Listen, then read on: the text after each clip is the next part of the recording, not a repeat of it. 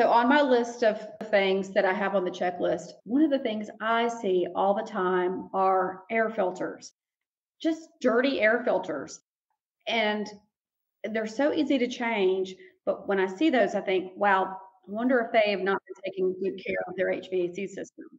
Because if that's not addressed, then they probably haven't had the HVAC maintenance done on it in the spring and the fall. It just looks like, because that's a pretty easy one to change. So it puts you automatically first thing in the mindset of, okay, I'm going to take a very close look at this house.